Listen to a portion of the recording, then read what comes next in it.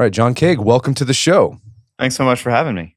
So you are a philosopher. What kind of philosophy do you specialize in? So my background is in American philosophy and 19th century European philosophy, two types of philosophy that actually, American pragmatism especially, says that philosophy should be judged on the basis of its practical consequences. In other words, how philosophy can matter to individuals and their communities, how basically philosophy can make a difference in life. Okay, so that's like William James was a pragmatist. That's right. Yeah. And basically there was this sense in the second half of the 19th century that philosophy risked jeopardizing its own relevance, basically, by retreating to the ivory tower, and that it needed to basically touch down again in the world.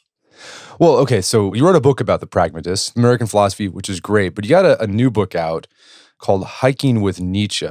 Now, Nietzsche is an interesting character because he was kind of doing something similar to the transcendentalist, the pragmatist, trying to make philosophy alive, right? But before we get to your relationship with Nietzsche, let's talk about this guy, because I think he's a very controversial figure. He's misunderstood. What do you think are the biggest misconceptions about Friedrich Nietzsche? Yeah, no, that's a great question. I'm glad that you asked. So, I mean, Nietzsche is probably the gateway for many, many, mostly 19-year-old men into philosophy. And that was the case for me. He's also the most misunderstood philosopher of the 19th and 20th century, maybe of all of philosophy. So, I mean, when we think about Nietzsche, we think about the bumper sticker slogans, God is dead, and also what doesn't kill you makes you stronger.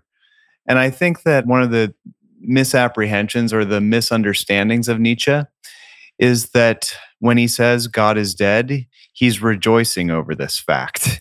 He's not. In fact, he sees the fact that we can no longer believe in traditional forms of meaning, so religious, political, familial. He thinks that during the 19th century, those forms of meaning have kind of gone down the toilet. And that's what he means when he says God is dead. He's not rejoicing. What he's saying is, in the absence of these forms of traditional meaning making, what are we going to do with our lives? And he actually sees it as a crisis. So he might be an atheist in a certain way, but he's certainly not a rejoicing atheist. The second sort of misunderstanding is that Nietzsche was an anti-Semite, or is the darling of the alt-right. Nietzsche was not an anti-Semite. His sister Elizabeth was, and that's how he became acquainted so intimately with the Nazi Party in the 1930s and 1940s, and then in our collective memory today. But that wasn't the case in Nietzsche's day. In fact, he talks about nationalism and anti-Semitism as a type of bovine nationalism, a type of cowish nationalism, which he was not a fan of. So I think those are the two main sort of misunderstandings. But unfortunately, that's the way that many of us understand Nietzsche today. Yeah, I think he was a friend with Wagner, the guy who wrote music, and he was an anti-Semite. And Nietzsche, that's kind of one of the reasons why he ended his friendship with him, right? Right. So, I mean, one of the primary reason that Nietzsche ended his friendship with Wagner is that Nietzsche had a very close relationship with a man by the name of Paul Rée.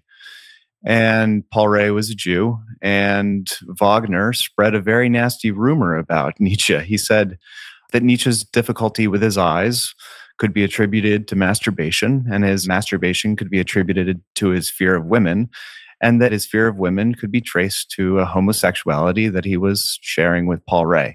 And that was a rumor that basically Nietzsche never forgave. And that ended their relationship. Yeah, I probably wouldn't forgive people spreading false rumors about you either. So, I mean, what kind of philosophy was Nietzsche doing? Because it's different from, say, Plato or Aristotle or more analytic philosophers. Because you read his stuff and it's like sometimes very bizarre, these aphorisms, this very bold speaking about, Zarathustra and things like that. So how would you describe Nietzsche's philosophy? Sure. I mean, it's a hard question. So I think Nietzsche is trying to create a philosophy that can give us a sense of meaning in the absence of the traditions that I mentioned earlier. So what he would like us to do is to understand that the death of God actually allows us to live.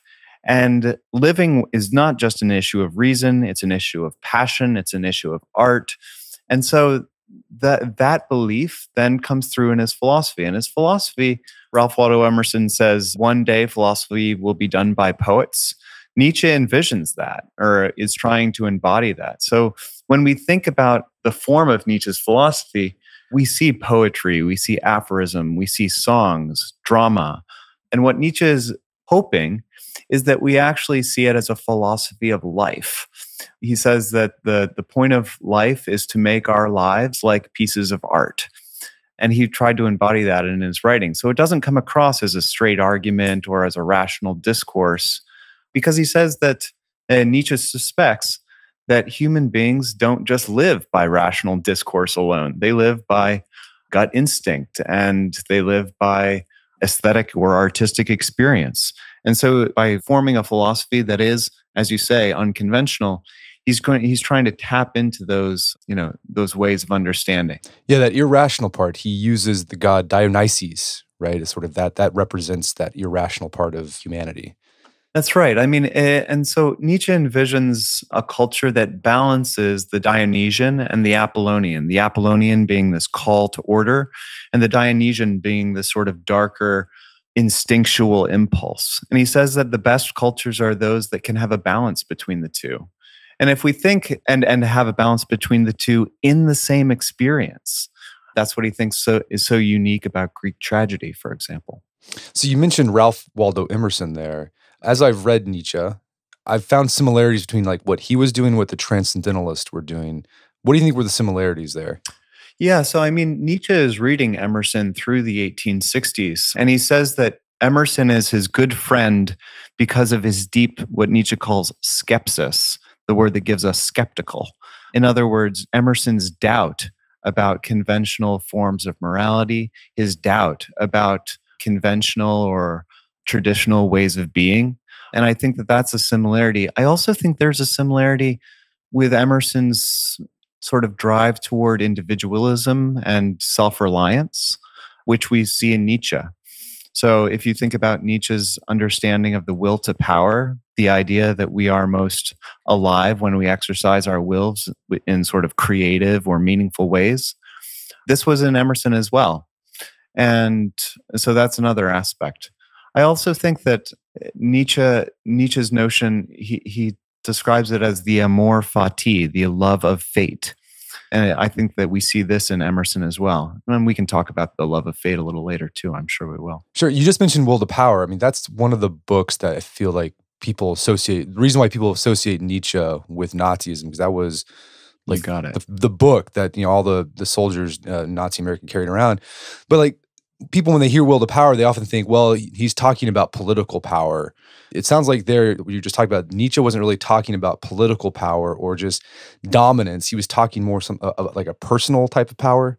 Yeah, I mean, Nietzsche is asking us to, he says this to us, and I'm going to be just very as frank as I can about it. Sure. He says, the young soul should look back on his life or her life and ask themselves, what have you really loved up to this point?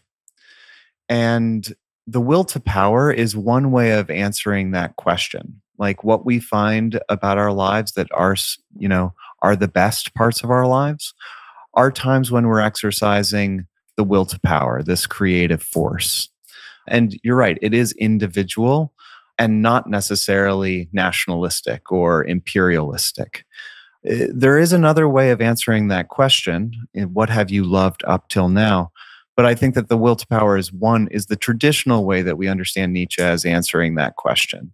So what we love is moments in which we feel like our volition is exercised in, active ways or in ways that we have authorship over.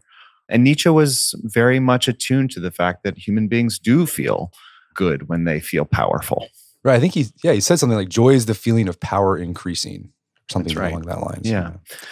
And he's also coming out of this Darwinian legacy. Darwin publishes The Origin of Species in 1859.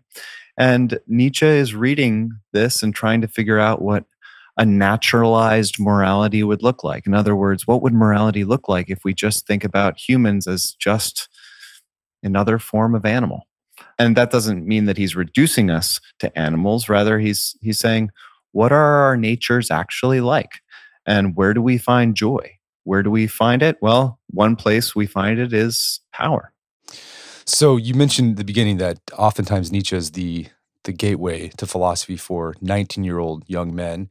And you were one of those young men. You started reading and writing about him when you're 19 years old as a college student. What drew you to Nietzsche as a young man? Sure. I mean, my background is fairly conservative. I grew up in the middle of Pennsylvania, central Pennsylvania. And if you've ever been there, you probably know that like central Pennsylvania is not a place where people think, it's not a bastion of philosophy. My mother, a fairly conservative woman, never envisioned her son becoming a philosophy professor. I grew up in a sort of strict Calvinist religious setting, and which is not unlike Friedrich Nietzsche. He grew up a strict Lutheran. And when I read Nietzsche's Antichrist, a book that was published at the end of his life, it says, one must have the courage to ask forbidden questions. And I was hooked because those forbidden questions were questions like, is there a God? Do I have faith? What does it mean to be a man? Those are questions that Nietzsche invites us to ask. And he doesn't give us answers, but rather he just says, go ahead, take the risk. And so I was hooked. Thankfully, I bumped into a very good professor, two of them, Dan Conway and Doug Anderson, who encouraged me to write a thesis on Emerson and Nietzsche on the concepts of genius, insanity, and what's known as the ascetic ideal, not the aesthetic, but the ascetic ideal. Asceticism being the idea of self-deprivation or self-control. And anyway, they were the ones who said to me after my junior year, they handed me an envelope, and in that envelope was $3,000. And they said, you know what? You've never been outside of central Pennsylvania. You should go to Switzerland. You should go, quote, hike with Nietzsche. And that's how the journey sort of began. So you went on this hike. You went to Switzerland to dig deeper into Nietzsche. Let's talk about Switzerland. What role did Switzerland play in Nietzsche's life, or particularly this town, I guess Basel or Basel? Well, Basel was the town where Nietzsche became the youngest tenured professor in philology, the study of languages. Basel actually was a place that he escaped into the mountains. And then in 1880, and then from 1881 to 1886, he spent his summers in a very small town called Sils Maria on the Italian border. And he stayed at a boarding house, which is now a museum. And my professors, Doug and Dan, had contacted the museum and had arranged for me to stay there on this first 19-year-old journey. And I stayed there for 9 weeks and hiked the trails that Nietzsche had hiked. It was also the place where Nietzsche, he basically escaped the sort of conventions of academic philosophy from Basel and began to write books that at the time seemed unconventional to the point of craziness, but really transformed contemporary philosophy. So books like Thus Spoke Zarathustra, Beyond Good and Evil, these books were penned not in an office, but in the hills outside of Sils Maria. So you mentioned that Nietzsche went there to hike. He was a walker, and even wrote about walking. What did Nietzsche say about walking? Yeah, he said many things. One of which was, the only thoughts worth having are the ones that you have on your feet. I judge a thought on its ability to walk. In other words, to carry its own weight. And Nietzsche, when he first got there, and on many occasions through his early stay in Sils Maria, would hike seriously. He had a favorite mountain, Mount Corvatsch, or Piz Corvatsch. But through his later life, this walking became more of a way of, it was more strolling rather than hiking because his health was so bad. And he would take companions, many of whom were women and a couple of whom were Jewish. Another sort of misconception about Nietzsche is that he's a misogynist, straight misogynist, that he hates women, and that he's an anti-Semite. Well, in the hills around Sils Maria, he spent a lot of time with a feminist and with a Jewish woman. I mean, he comes out of this long line of philosophers that, thought on their feet. So Aristotle had a school of thought known as the Peripatetics and the walkers.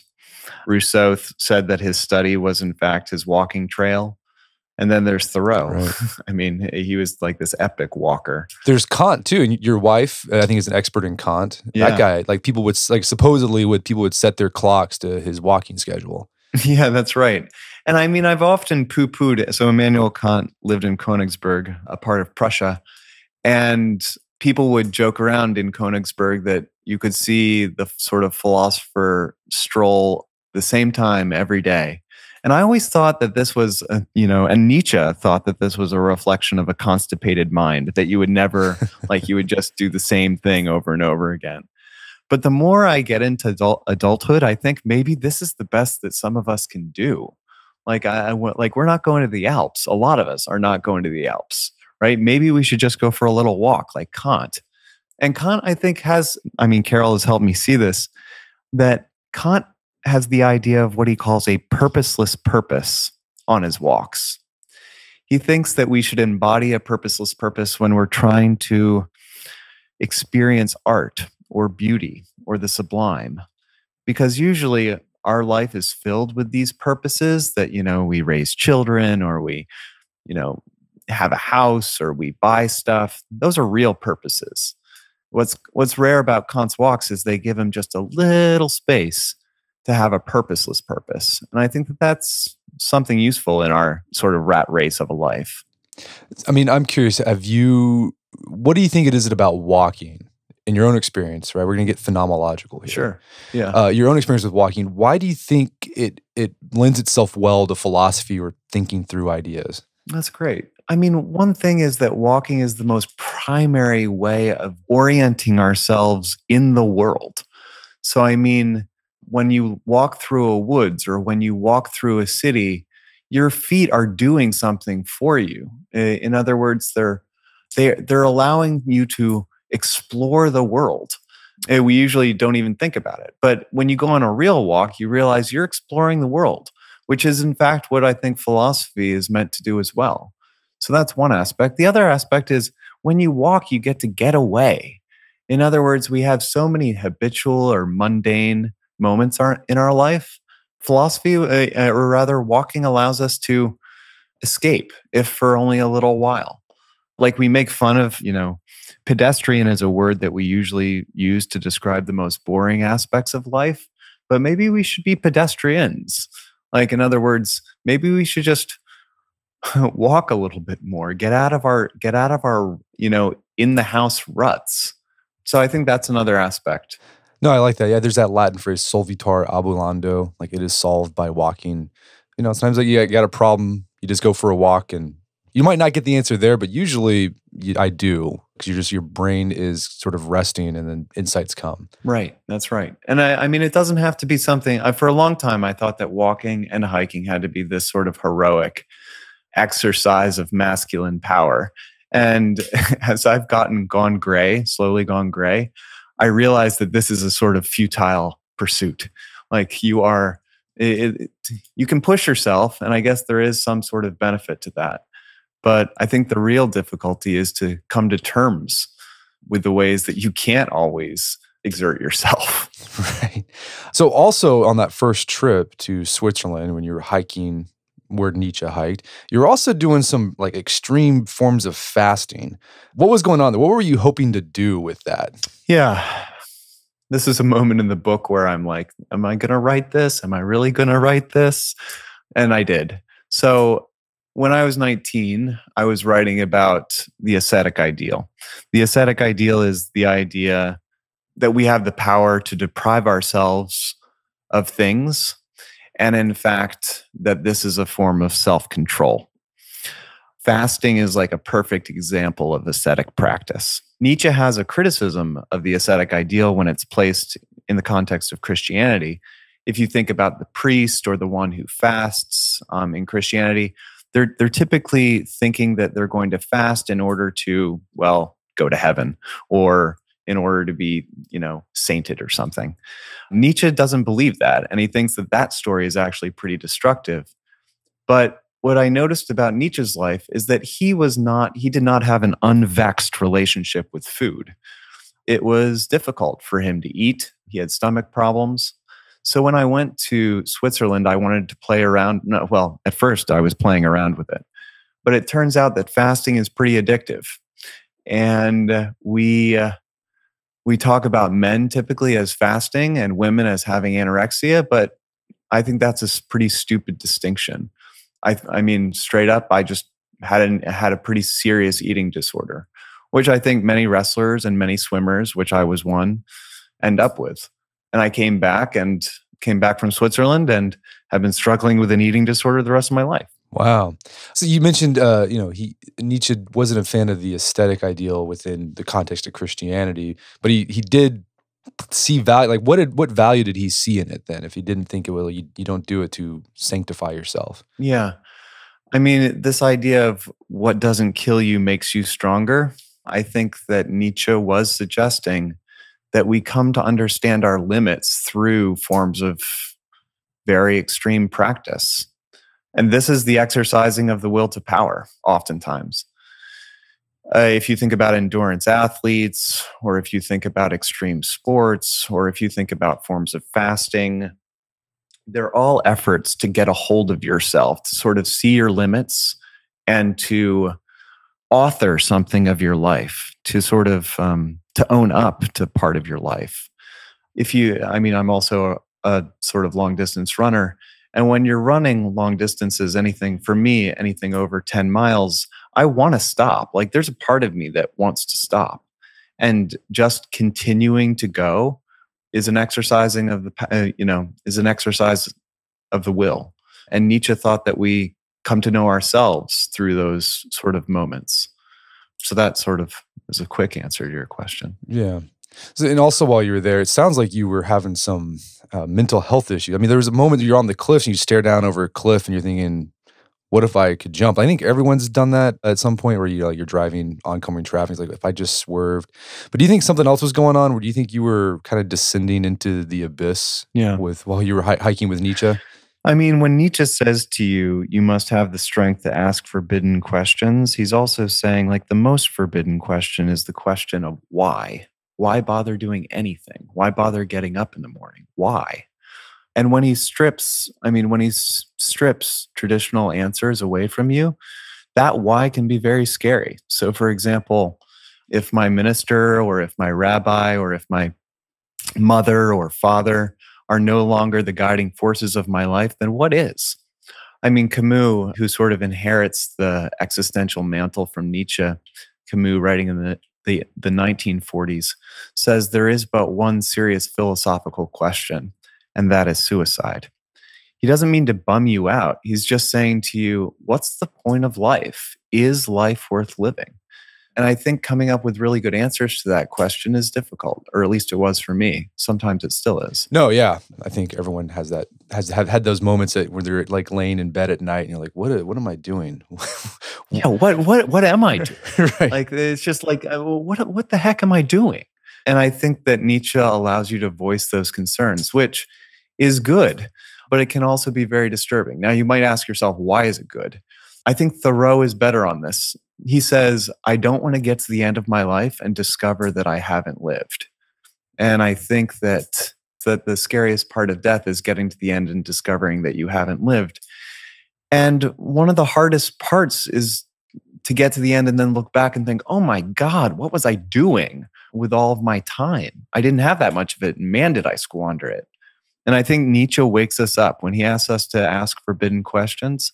He's trying to wake us up to help us avoid that, that end of life fright. Well, another thing he came up with, sort of a thought experiment to get you thinking about that, is eternal return. Yeah, right? Yeah, that's right. And so he says to you, imagine that in your loneliest of lonelies, a demon comes to you and says that this moment, this very moment and all things, you will have to live over not once, not twice, but an infinite number of times.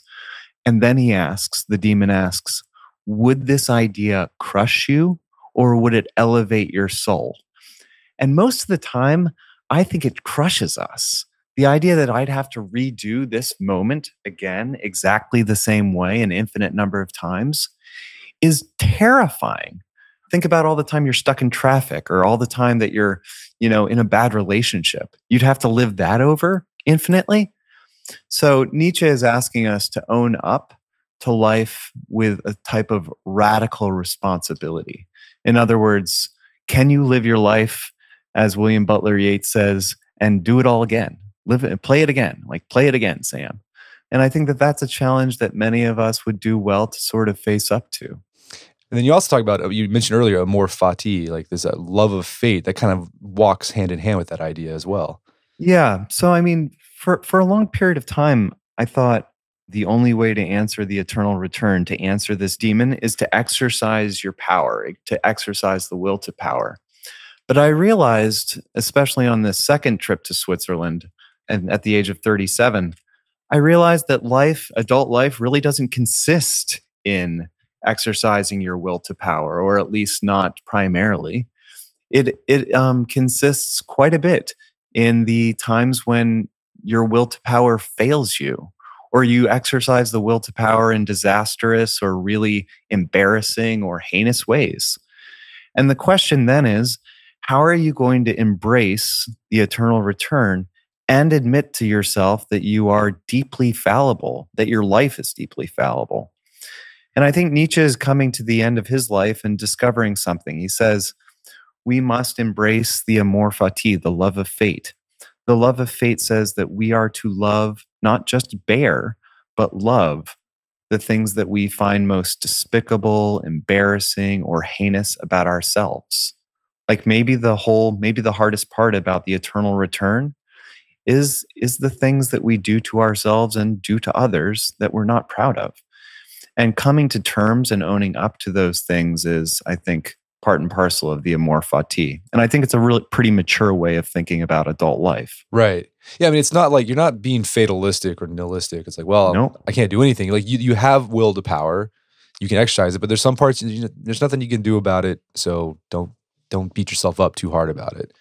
I mean, there's this moment at the end of Nietzsche's life where he says, "I must look back on my sickest years with deep gratitude. They have allowed me to become who I am, namely a philosopher." But the idea that we would be able to look back on the sort of the hardest years of our life and to say, this too, like I would have that, repeat infinitely. That's I mean, that strength is not straightforwardly the will to power. It's something a little different. But if you've been born into a family that sometimes you'd think to yourself like, man, this was not of my choosing, or into circumstances that were not of your choosing, maybe we have to exercise the amor fati, not the will to power. Well, maybe those two concepts combined in that idea that Nietzsche, he quoted Pindar, you got to become who you are. Good. Isn't that sort of like Yeah, a combination, a synthesis of, will to power and amor fati? I think so. So I mean, if you think about the idea of becoming who you are, it sounds pretty paradoxical because you already are who you are in one way. Or if you become somebody else, then what has happened to the person that you once were? It's kind of this cone-like riddle. But I think what Nietzsche is suggesting is that we have to think about ourselves as the process of becoming. In other words, being somebody is not becoming the person that you always wanted to become, always wanted to be. Like the you does not exist out there somewhere for all time and you discover it and then you become it for all time. That's not how human beings live or die. We just change or we're transfigured. And to figure out a way where we're both the authors of our lives, but also willing to own up to whatever happens. Those are the two aspects, the will to power and the amor fati. I think that that's Nietzsche's point with become who you are. Yeah. I like that idea of becoming. Like that's when Nietzsche was talking about. He says, "I am dynamite. I am dynamis. I am change. I'm always becoming." Right. And this idea, usually we think about dynamite, its roots being in the Greek power. It's not, I don't think that that's quite right. I think he meant to become who you are. He says you must not have the slightest idea of who you are, which is strange. In other words, you have to let yourself go. Is many times who we are in life is we're clinging to the self. We're clinging to the ideas about what we think we should become or what we think we are. And Nietzsche says, let it go. See what else will happen. See what change will occur. And I think that that's a pretty useful thought for those of us who are edging, 40 or 50. Right. Well, so you mentioned you went back to Switzerland as a 37-year-old man. You this time you brought along your wife and your young daughter. What were you hoping to learn by going hiking with Nietzsche again as in midlife? I honestly didn't know. I mean, honestly, I think I look back on the decision to go again, and my partner Carol still says to me, she goes, like that was the smartest and dumbest thing we have ever done. And she's right. And because I think what I wanted to see when I initially went back was if I could sort of live as intensely as I did when I was 19. Could I still climb the same mountains? Could we still do? And the answer is an unequivocal no. Like, you can't do that, especially when you have a wife and child. And so what I tried to come to terms with is growing up. In other words, I had to take the gondola to the top of the mountain with Becca and Carol instead of hiking up by myself. And instead of being angry or resigned to this fact, the challenge is to own up to it, to see if you can love it, even the frustration of it. So I didn't know what I was going to find, but what I found was honestly an appreciation for the amor fati, which I didn't have as a 19-year-old. Right, and you're becoming who you are, which is now at this point you're a middle-aged guy with a wife and a kid. Yeah, that's right. And honestly, the point of in part of this is to give an interpretation of Nietzsche that allows a reader to see Nietzsche's brilliance in leading us into middle age. Usually he's regarded as the quintessential juvenile philosopher. 19-year-olds are drawn to him, but you're supposed to get out of it when you turn 25 or 30. But I think Nietzsche provides resources for us to really think through our lives as we move toward death. And I think that that's what the book is about. So. No, yeah, I think so. I'm 36. I'm approaching middle age. And you notice, opportunities start closing down, right? There's some things you can no longer do because of simply just time, or you have responsibilities. And for a lot of people, they have that sort of moment. It's like, oh my gosh, they have a midlife crisis. They do these crazy things.